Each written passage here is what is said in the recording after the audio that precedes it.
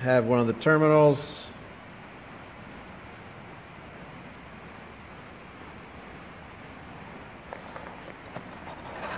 So this is what you would be receiving. There's the antenna end. There's your hookup.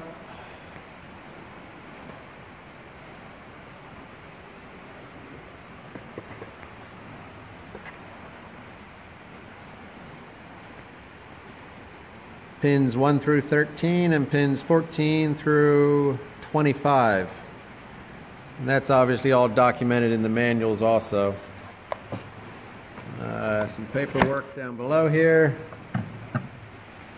They have all this on their website. You can download all these manuals and instruction manuals and all the schematics.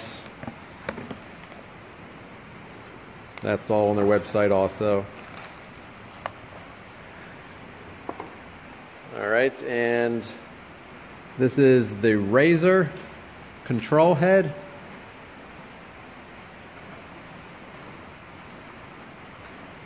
Well, let's take a look.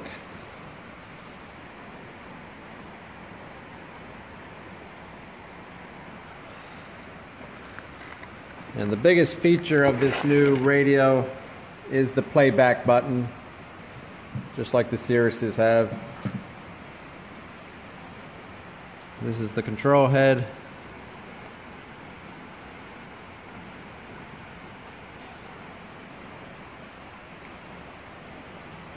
Wow, this does not weigh hardly anything. Yeah, this is just a few ounces.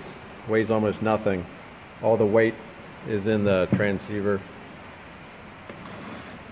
All right, and then I did order also a two-place wiring harness. So this here would be the wiring that would come out of the back of the control head. And then this is the harness here. That would be coming out of the transceiver.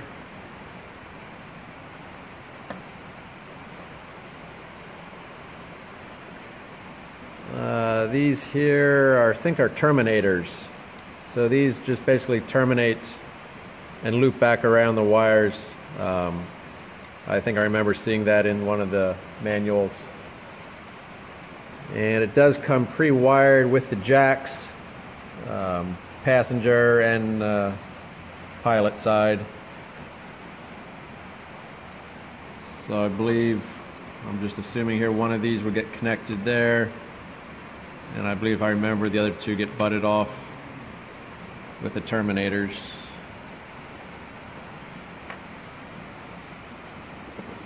So everything I'm seeing here is labeled. Go in, yep. Lots of labels on all the wires.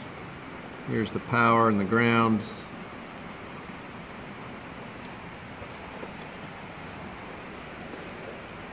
Yeah, so if you order one, this is what you're going to be receiving. Here's some of the paperwork that was in the box for the wiring harness and some of the testing.